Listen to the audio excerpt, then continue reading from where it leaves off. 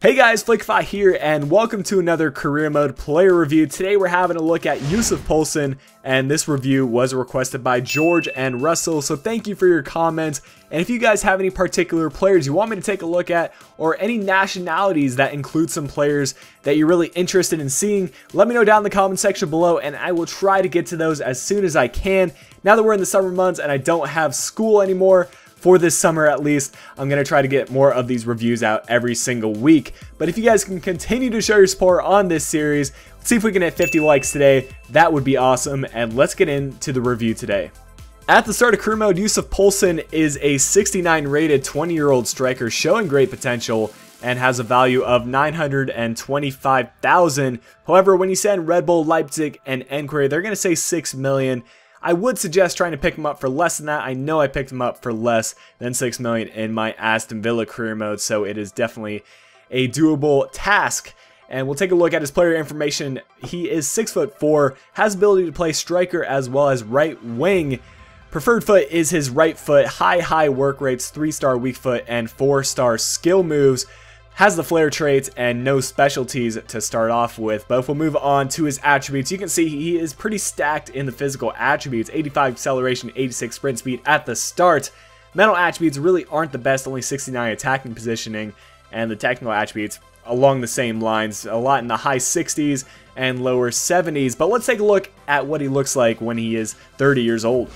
Over the course of career mode, Poulsen manages to grow quite nicely, growing into an 86 rated player with a value of 35 million. He does manage to pick up the aerial threat specialty, and he really grows across the board. He does manage to lose a bit of acceleration at the age of 30, and I think that's to be expected just because the player is getting a little bit older, but it is really not too much of a deficit. I still think he is just fine where he is on his physical attributes, but more importantly, look at those technical attributes growth.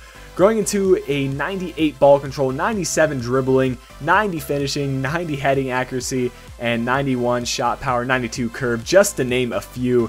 And he really just grows across the board in those technical attributes. It would have been nice to see him grow a little bit more in his physical attributes, but I'll talk a little bit more about his pros and cons here in the goals and highlights to follow. For the purpose of this review, Yussuf Poulsen was a very easy player for me to review because I've already used him in my Aston Villa career mode. However, if you guys are using him for the first time, I would recommend giving a little bit of time to adjust to him. At least that was the case for me when I first started using him in my Aston Villa career mode. He didn't score a lot of goals at the start, but once you kind of adjust to him as a player, he does bag quite a few goals. And he's just one of those players you got to give a little bit of time to adjust to. But once you do, he's great. So let's get into the pros now. And the first one that comes to mind is his target man ability. He's 6'4", he has 90 heading and 80 strength, so he's the kind of player you can cross the ball into and he's gonna finish it with either the head or just with his foot. He just managed to bag those goals. Also, he does have 4-star skills, so he can do a lot of those basic and effective skill moves, including the Ronaldo chops, Berber spins, which I use a couple of times in these clips.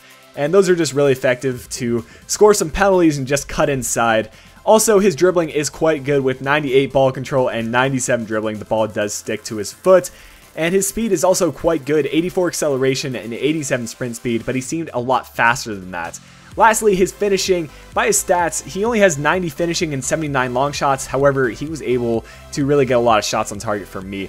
Getting into his cons, his biggest one, and really his only one, is his positioning. He does have high work rates and only 70 attacking positioning, so it definitely could be a lot better. But overall, his rating is going to be 9.2 out of 10, but his value for the price is going to be 10 out of 10 because you can pick him up for his actual value is $1 million at the start of career mode, so that is an insane price, and he manages to grow into quite a player.